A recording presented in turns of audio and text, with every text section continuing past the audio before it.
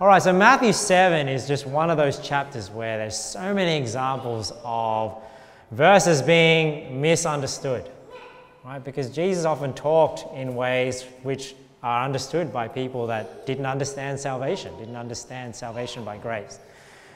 So I want to particularly focus on where he talks about the fruit in Matthew 7, and we'll look at that passage. But before I get into fruit meet for repentance, or fruits meet for repentance, which I believe what Jesus is talking about in Matthew 7, and what we see John the Baptist talk about when he talks about bring forth therefore fruits meet for repentance, where I get the title of this sermon, we need to understand what fruit can be in the Bible, because some people have a one-dimensional view of fruit, and they get an understanding of fruit and they try to apply that to every time fruit is mentioned in the Bible. And if you do, you're going to get stuck, because sometimes it's not going to make sense.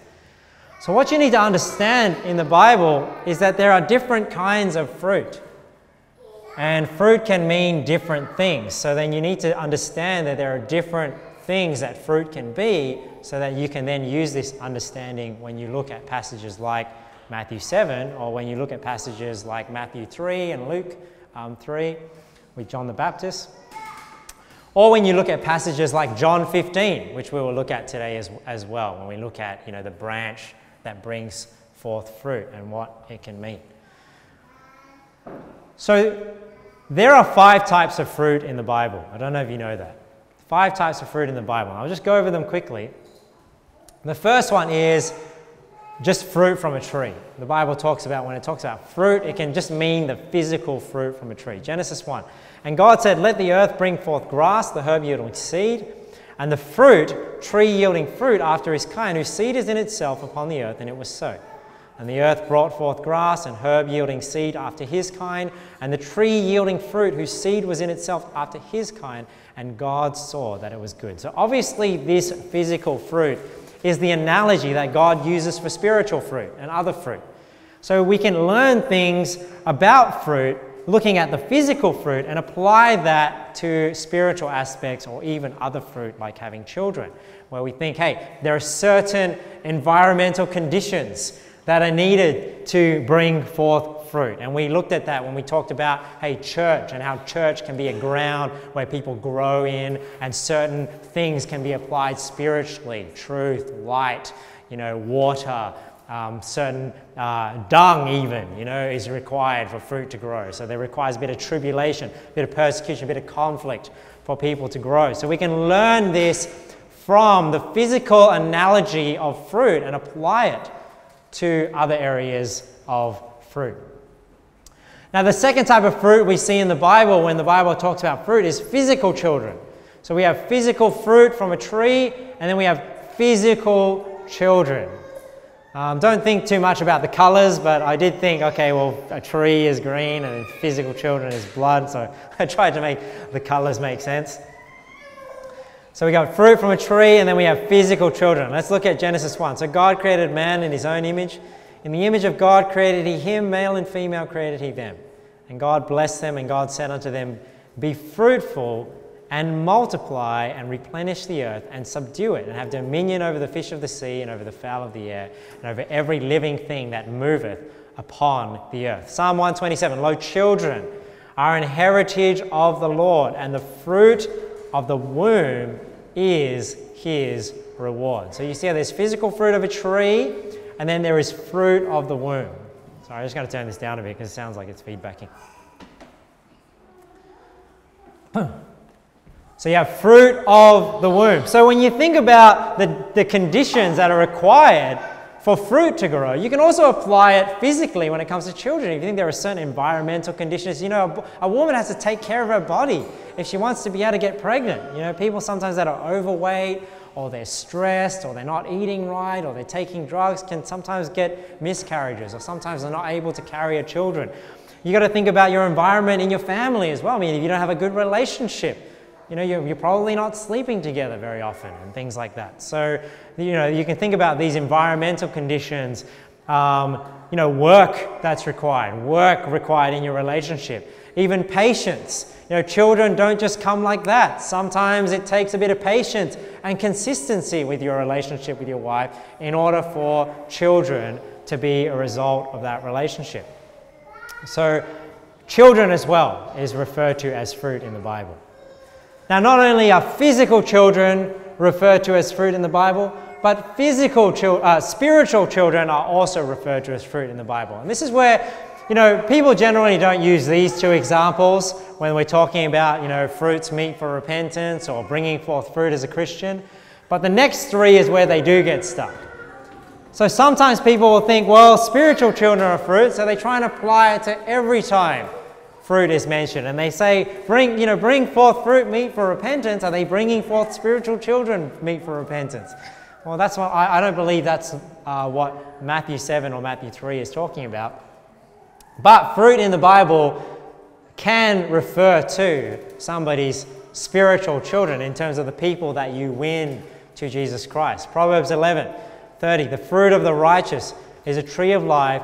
Look at this, and he that winneth souls is wise. So when you can be fruitful and multiply physically by having children, you can also be fruitful and multiply spiritually by having spiritual children, by helping people believe on Jesus Christ.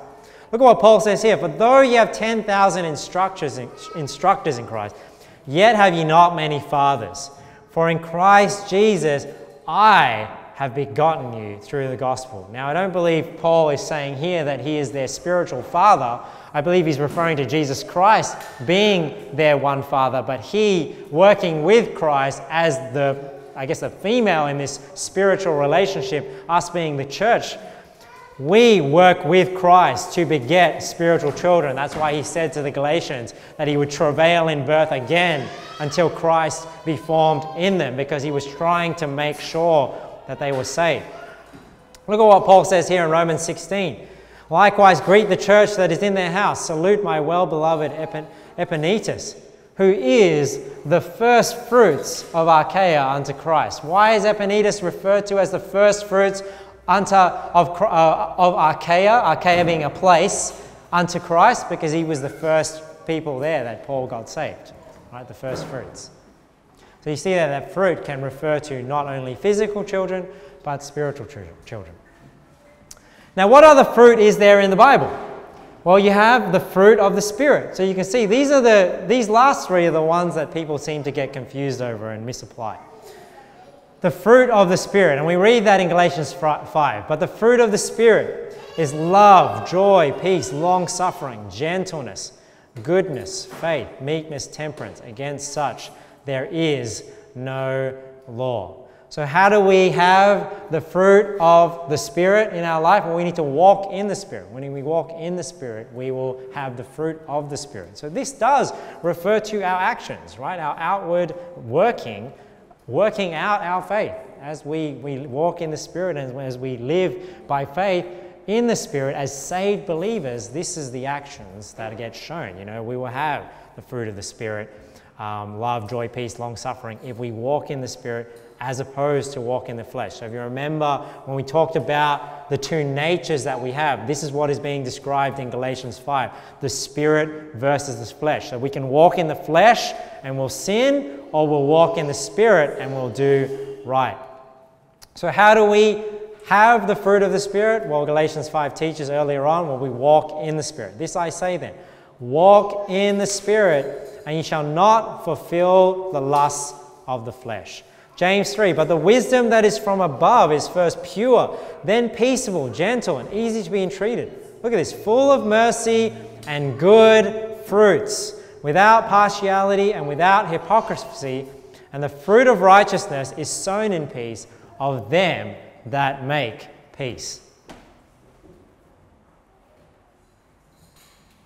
So we see there that fruit can refer to as well the fruit of the Spirit. It can refer to us walking in the Spirit and doing right. So it's not that people are completely off when they say, hey, when they think about fruit and they say, well, fruit can be the way a person lives. Well, they're right in the sense fruit can be a way a person lives, but when we start applying that to salvation, then we start getting into work salvation, which is wrong. So we can't misapply these different fruits to teach a false doctrine like work salvation. Now the last one, and this is one that people don't really know about sometimes, which is the things you say are fruit as well. So people know these ones. Obviously we know physical fruit. You probably have known these ones already, that when you bring forth, be fruitful and multiply, physical children. Spiritual children is when we get people saved, we're being fruitful. The fruit of the Spirit, people are very familiar with. But this last one, number 5, is what people are not so familiar with. People are not so familiar with. Fruit in the Bible are not just your actions, not just the people you get saved, not just physical fruit, not just physical children, but it's also the things you say. That is bringing forth fruit. Because the things you say can bring glory to God, and the things you say can reveal things about you as well. And that's what we see when we look at the fruit of our lips. And as you think about the verses that we're going to address, this really is the key that unlocks the right understanding of those passages. But let's look at the fruit of our lips in Hebrews 13. It says here, "By him, therefore, let us offer the sacrifice of praise to God continually, that is, the fruit of our lips, giving thanks to his name."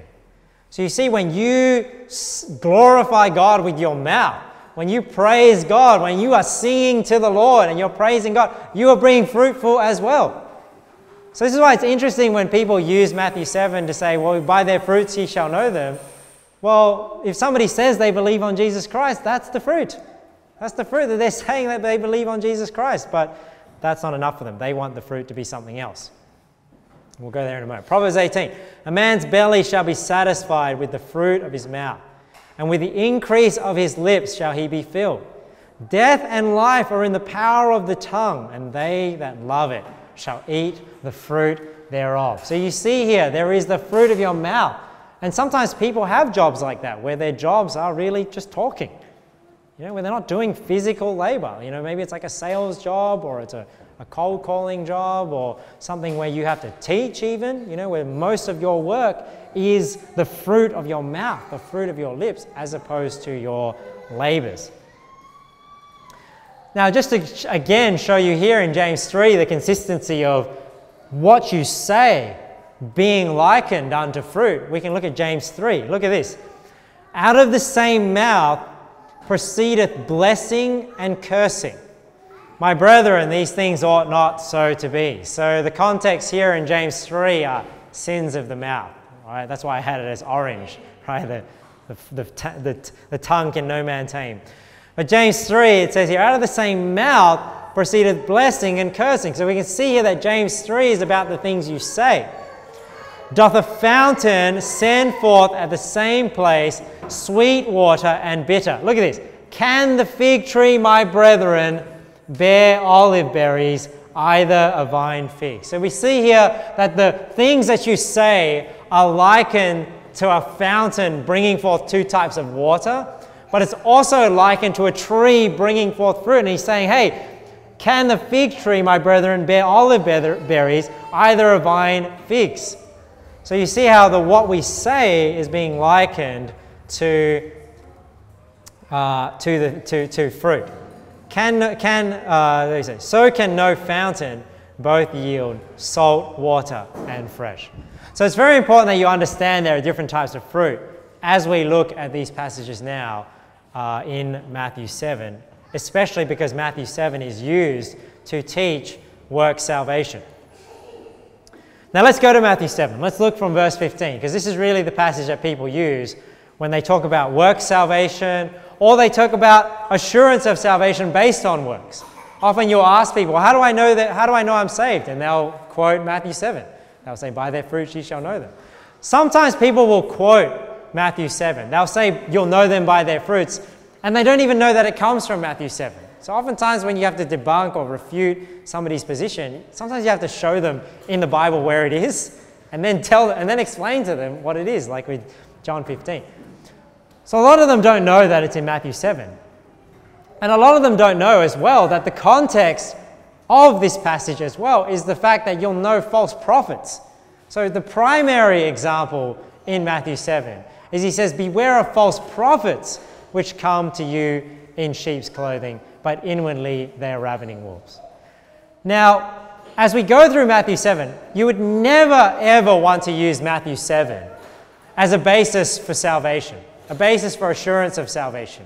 Why? Because if your fruits, when they say your fruits are your works, and they try and use Matthew 7 as a basis for salvation, all this is going to do is tell you that you're not saved. Why? Because even so, every good tree bringeth forth good fruit. Look at this. But a corrupt tree bringeth forth evil fruit. A good tree cannot bring forth evil fruit, neither can a corrupt tree bring forth good fruit. So I know I've hammered this point home, but you need to understand that anytime somebody goes to a passage like this, where there are two extremes, and tries to use it somehow as proof of salvation or evidence of salvation or assurance of salvation, all it's going to do is going to make people doubt. Because if I go to a passage like this and I apply it to myself as a whole and say, well, a corrupt tree cannot bring forth good fruit, but a good tree cannot bring forth evil fruit, but I bring forth evil fruit, does that mean I'm a bad tree? No, we have to understand that these are the two natures being talked about. That there is a corrupt tree and there is a good tree. Now, not only that, so let's say, for example, I just wanted to make a point here before I go on. I just forgot this point. Now, when we talk about judging a person's fruit, when it comes to spiritual fruit and judging a person's salvation, you can only really go by these two. Right, these are the only two you can go by, because obviously you're not going to judge somebody's salvation by the physical fruit. You're not going to judge somebody's salvation by their physical children. And if you're going to judge somebody's spiritual children, obviously you're going to judge their spiritual children by one of these two factors. So you're back to judging this one by one of these two. So really the discussion is, well, which one should apply when we look at passages like Matthew 7? Well, let's say we applied number 4 to Matthew 7. You shall know them by their fruit. Now, the problem I have with applying your outward appearance to Matthew 7 is it's very difficult to identify a false prophet by their outward appearance. Why? Because false prophets in the Bible often have a righteous outward appearance. I mean, even in Matthew 7 itself, it says, beware of false prophets which come to you in sheep's clothing, but inwardly they are ravening wolves. So how are you going to know a false prophet by looking at their actions on the outside, when on the outside they have sheep's clothing? So it's not that a false prophet comes to you in wolf's clothing, so you can just easily tell, well, that's a false prophet. No, they come to you in sheep's clothing. They come to you as somebody that's gentle and soft and appears righteous, but inwardly they're a ravening wolf. We see here in other places, like in Matthew 23, where Jesus warns us of the scribes and the Pharisees. He's actually condemning them because outwardly they appear beautiful, but inwardly they're full of dead men's bones. Woe unto you, scribes and Pharisees, hypocrites! For ye like unto whited sepulchres, which indeed appear beautiful outward, but are within full of dead men's bones and of all uncleanness. Even so ye also outwardly appear righteous unto men, but within ye are full of hypocrisy and iniquity. Matthew 5, look at what Jesus says here. For I say unto you, that except your righteousness shall exceed the righteousness of the scribes and Pharisees, ye shall in no case enter into the kingdom of heaven. So you see here that the Pharisees and the scribes and the Pharisees, the false prophets of Jesus' day, they didn't appear as wolf. They appeared very righteous. They appeared very godly, but inwardly was what the problem. What they taught was what was the problem. And Jesus even says here to his followers, he says, hey, except your righteousness shall exceed the righteousness of the scribes and the Pharisees. So he's actually using them as a benchmark and saying, hey, these people actually behave seemingly quite righteous. And if you're going to earn your way to heaven by works, which really what he's saying here is you can't earn your way by works, but he's saying your righteousness would have to exceed, to go above and beyond the righteousness of the scribes and Pharisees. So it's not that these people just openly and outwardly were obviously false prophets. So if Matthew 7, when it says, "Ye shall know them by their fruits," can you know a false prophet just by his outward appearance, if his outward appearance appears righteous? No, I don't believe so. And that's why I think when the Bible says, "Ye shall know them by their fruits," it's talking about the fruit of their lips. Now, if I show you here in Matthew 12, I think this really proves that Matthew 7 is talking about knowing a false prophet by their fruit, meaning the fruit of their lips, as opposed to the fruit of the Spirit, which they can pretend that they have, and it seems like they have, but really they don't, because they're not saved. Look at Matthew 12. This is a really interesting passage, and I think this really nails down what I'm trying to teach you here, which is that the fruit can be what they say rather than what they do. "Wherefore I say unto you, all manner of sin and blasphemy shall be forgiven unto men, but the blasphemy against the Holy Ghost shall not be forgiven unto men." Now, what is blasphemy? Blasphemy is a sin of the tongue, isn't it? Because when you blaspheme is when you say something, you blaspheme God. What Jesus is talking about here, the blasphemy against the Holy Ghost, is what they were doing is that they were calling the Spirit of God satanic. So that's what blasphemy of the Holy Ghost is, was when you actually call God's Spirit, the Holy Ghost, satanic rather than of God.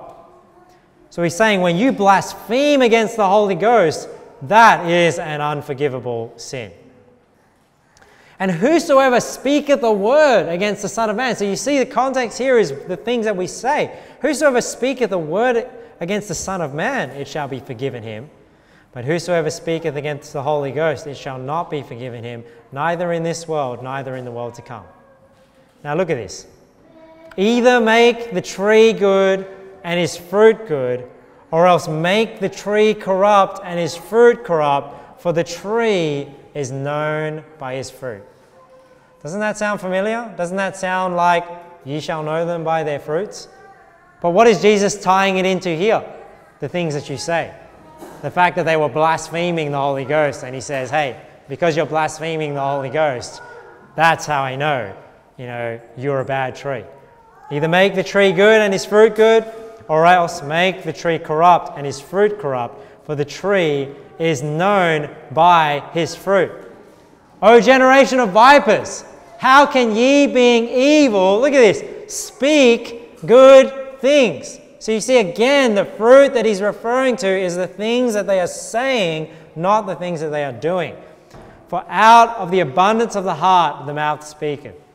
A good man out of the good treasure of his heart bringeth forth good things, and an evil man out of the evil treasure bringeth forth evil things." So doesn't that remind you of the good tree and the evil tree, the good fruit and the evil fruit? "But I say unto you, that every idle word that men shall speak, they shall give account thereof in the day of judgment. For by thy words thou shalt be justified, and by thy words thou shalt be condemned." So you see how it all ties together. The bad fruit are the things you say, and the things you say are what are going to condemn you on the day of judgment. Now, why is it that the things you say are going to condemn you on the day of judgment? Because what you say is a reflection of the things that you believe. The Bible says, we believe, therefore we speak. That's why you believe in your heart and you confess with your mouth Jesus Christ. That's how you get saved, because your mouth reflects what you believe in your heart. So that's why when the Bible says, "You shall know them by their fruits," well, you know them by the things they teach. How do you identify a false prophet? Because a false prophet is going to teach work salvation. A false prophet is going to teach you can lose your salvation. A false prophet is going to teach these things, and that's what you have to be wary of when you're trying to identify a false prophet. It's not that you identify them by the way they live, because they're going to look like a sheep. You need to identify them by the things that they teach, the things that they say. Now, Matthew 3 is no different when we come to John the Baptist. So we're just talking about refuting the scriptures that talk about fruit that people often use to either teach works salvation or teach you have to have works in order to prove that you're saved. So we already talked about Matthew 7, showing that, hey, if you had to judge them by their actions, you wouldn't be able to because they outwardly appear righteous.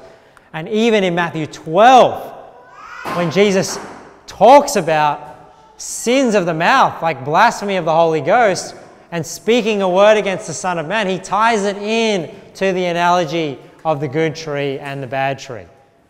And it being very obvious that he's saying, hey, it's the things that you speak, it's the mouth that's speaking, and because out of the good treasure of the heart you say things, and the evil treasure of the heart you bring forth evil things. Now Matthew 3 is the same thing. I don't believe this is when John the Baptist is talking about fruits meet for repentance, it's talking about the things that they do, it's the things that they say. But when he saw many of the Pharisees and Sadducees come to his baptism, he said unto them, O generation of vipers. Now doesn't that sound familiar? Isn't that the same thing Jesus said in Matthew 12 when he said, O generation of vipers, how can ye being evil speak good things? For out of the abundance of the mouth speaketh. So you see how it's the same teaching here? It's the same thing that he's saying here. O generation of vipers, who hath warned you to flee from the wrath to come? Bring forth fruit, bring forth therefore fruits, meet for repentance. So is he saying here, hey, you have to live right to show everyone that you're saved? No, he's saying here, you have to bring forth the saints, the confession that you the profession of believing on Jesus Christ, that you actually have the fruits meet for repentance, the baptism of repentance being believe on the Lord Jesus Christ, right? Acts 19. But we even see it here, verse 9. And think not to say within yourselves, we have Abraham to our father. For I say unto you that God is able of these stones to raise up children unto Abraham. So you see how it all ties together? What is the fruit? When he's saying bring forth fruit meet for repentance, what was the bad fruit that they were bringing forth in this example? That they were saying, hey, well, we're a child of Abraham. That's why we're saved. Right? Think not, and he's saying, hey, think not to say within yourselves, we have Abraham to... that's not the fruit meet for repentance. The fruit meet for repentance is that I believe that Jesus Christ is the Son of God. That's fruit meet for repentance. Not, we have Abraham to our father. So that's what John the Baptist is talking about here when he says, bring forth fruit, therefore, meet for repentance. And think not to say within yourselves, we have Abraham to our father. For I say unto you that God is able of these stones to raise up children unto Abraham. And now also the axe is laid unto the root of the trees.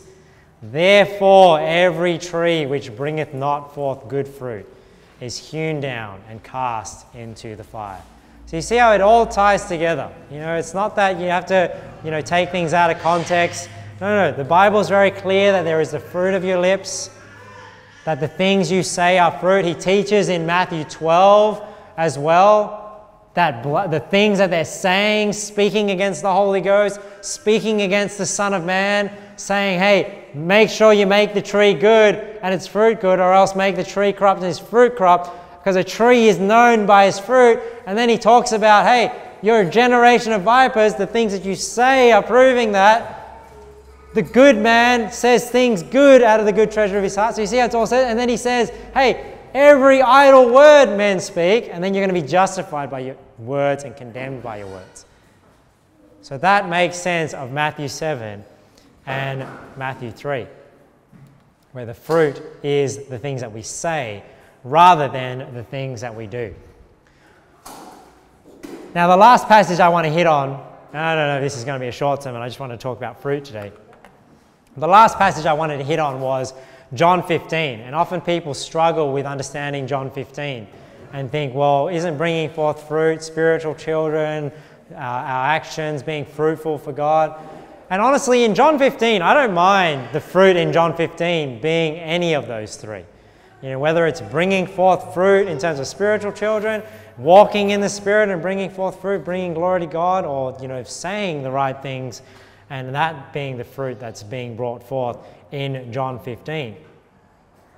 But people get confused because they think, well, if I'm not bringing forth fruit, then am I going to be a branch that's cast off and thrown into the fire? So let's just read through it first, and then I'll go through a couple of things that I've underlined.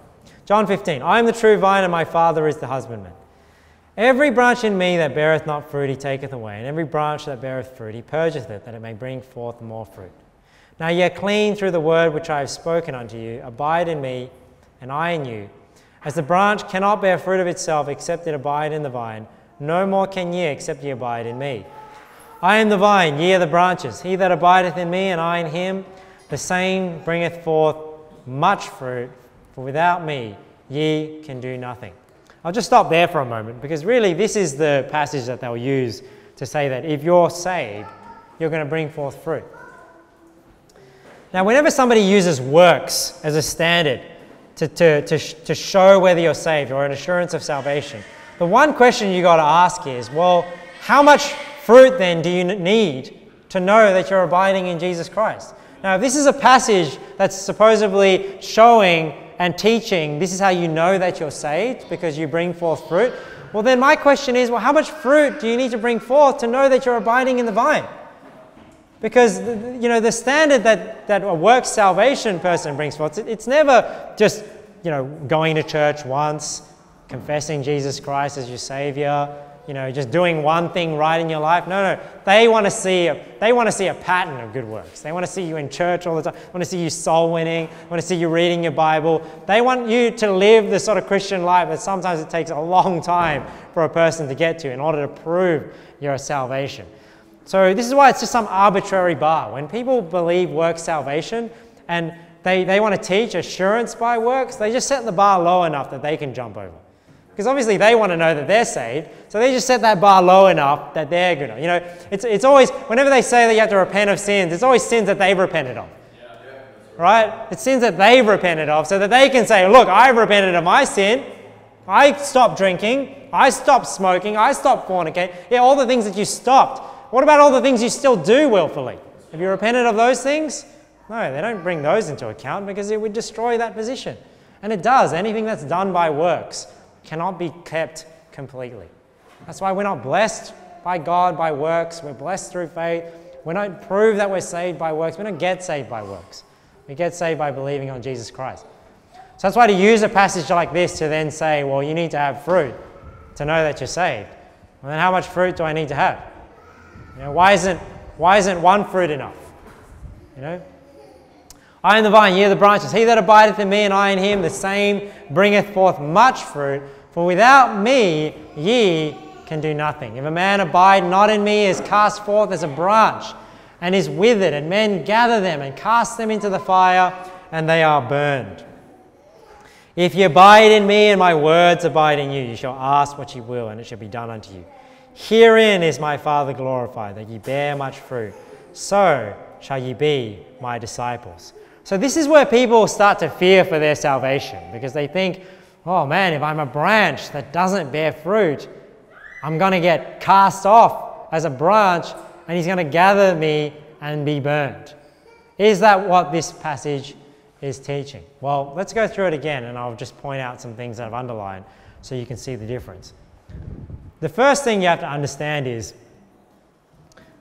the difference between a branch that is abiding in Jesus, and a branch that is not in Jesus. And if you read the passage carefully, it actually makes a distinction between the two. You see here how it says, because people assume that the branch in verse 2 that is taken away is the branch that's referred to in verse 6, right? If a man abide not in me, he is cast forth as a branch, and is withered, and men gather them and cast them into the fire, and they are burned. But are these two branches the same branch? Well, no, because in verse 2, the Bible says here, every branch in me. So you see how this is a branch that is abiding in Jesus Christ. I believe this is a branch that talks about somebody that is saved. And that's why it just says that the branch is taken away. Now, we don't know what takes away means.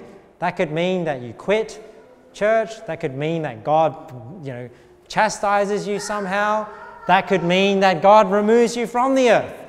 That the branch is taken away. The branch is useless on that tree, so it's taken away. Now, if something is taken away, if I take something, let's say Simon has a toy, and I take it away from him. Where's the toy now? It's with me, isn't it? So you see how if the branch is taken away, then the branch is still with God. Why? Because it's in Christ. The branch is in Christ. Now let's look at the difference in verse 6. Now it's if a man abide not in me. So you see how there's a difference between the branch that's abiding in Jesus, that doesn't bring forth fruit, that's taken away, and then the man who's abiding not in Jesus Christ. I guess he doesn't even really call him a branch on the tree, right? He says he's cast forth as a branch, right? Because if you're not on the vine, I suppose, you're not even a branch, I suppose. He's saying here. So if you abide not in Christ, he is cast forth as a branch. So if you're cast forth, where are you? See, you're away from God, you're being cast out. And is withered, and men gather them and cast them into the fire, and they are burned. So you see the difference between a branch that's abiding in Jesus, that's not being fruitful. Those aren't the branches that are withered away and gathered up and are burned or cast into the flames of hell. It's the ones that aren't abiding in Jesus are the ones that are gathered up and cast. Now, how do you abide in Jesus? When you believe on the Lord Jesus Christ.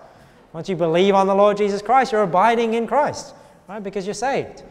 Just like he says, you're in my hand, and no man can pluck you out.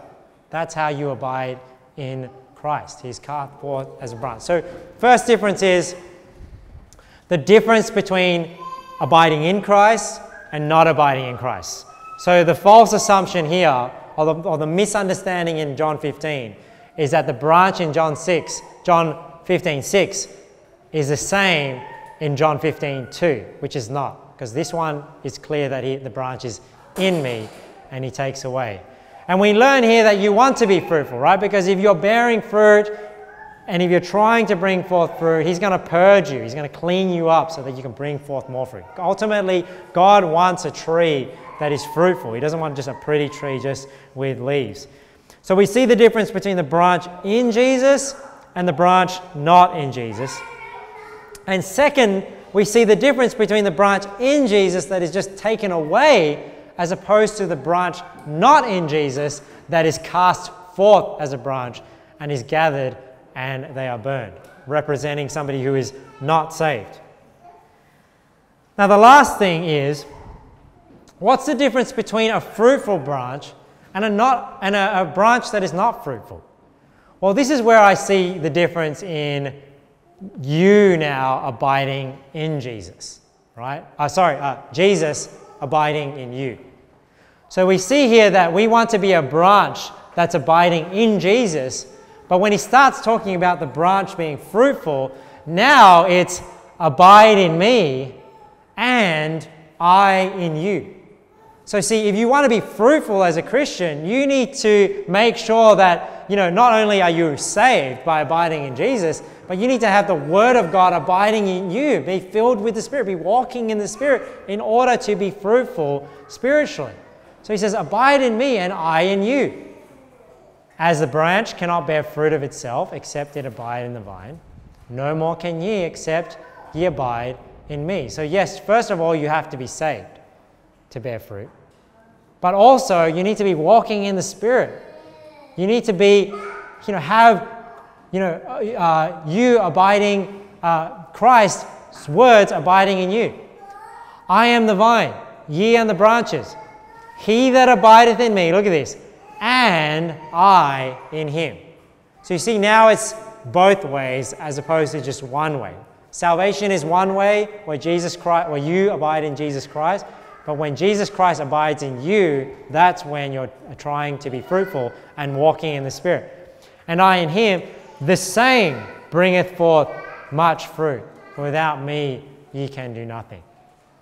Verse 7, if ye abide in me, and my words abide in you, ye shall ask what ye will, and it shall be done unto you. So this is having your prayers answered, right? If you're doing what's right and you're praying for the right things, he's saying, hey, not only do you have to be saved to have your prayers answered, but you need to be, having Jesus abide in you. And it's interesting here that Jesus equates him abiding in you and I in him with his words abiding in you. Because why? Because he is the Word of God, right? Herein is my Father glorified, that ye bear much fruit, so shall ye be my disciples.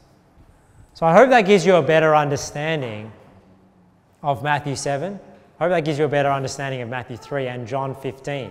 That there are different types of fruit in the Bible. You know, you have fruit from a tree, you have physical children that can be fruit. But when people start talking about how to judge a false prophet, or how to judge a saved person, or how to judge your own salvation, these are the three that they generally allude to. Now, obviously, you can't judge somebody's salvation by somebody else that you think that they got saved, because ultimately you have to judge whether this person is saved by one of these two. And if you have to judge somebody by their works, you know, often people that believe the wrong thing can outwardly appear righteous. You know, just like false prophets can outwardly appear righteous. The Pharisees and the scribes appeared righteous.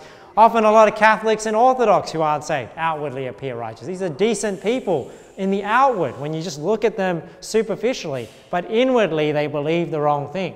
So the only way you can judge a person's salvation is by what they say, right? Why? Because what they say is the evidence of what they actually believe, right? So this is what you're using to judge false prophets and a person's salvation. So when the Bible says, hey, by their fruits ye shall know them, you can't know by these.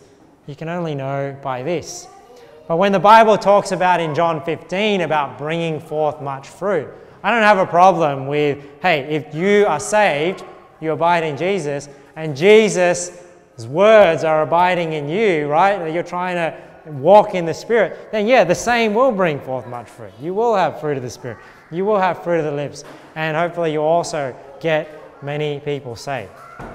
So hopefully that clears things up and just makes you a bit more solid on passages like that when people bring those up to you, when they try and question, you know, eternal security, question, you know, salvation by grace through faith, so that you have a bit more, you know, and as the weeks go on, I'll be covering more verses like this as we talk about work salvation and eternal security. Let's pray. Thank you, Lord, for your word. We just thank you that as we search your word and we know that all Scripture is given by inspiration of God, we can compare Scripture with Scripture. And as we compare Scripture with Scripture, Lord, it all comes together. And we can know, Lord, that we're saved. We can know that we're saved by the fruit of our lips. And we can judge other people, whether they're saved, by the fruit of their mouth rather than their works. So I just pray, Lord, that you help us to judge righteous judgment, that we don't judge according to the appearance only, but judge righteously. And help us, Lord, to understand these passages. Help us not to be stumbled by false doctrine, by work salvation. And I pray, Lord, that today's sermon help people to understand these passages better and to defend the faith of salvation by grace through faith alone. And we pray these things in Jesus' name. Amen.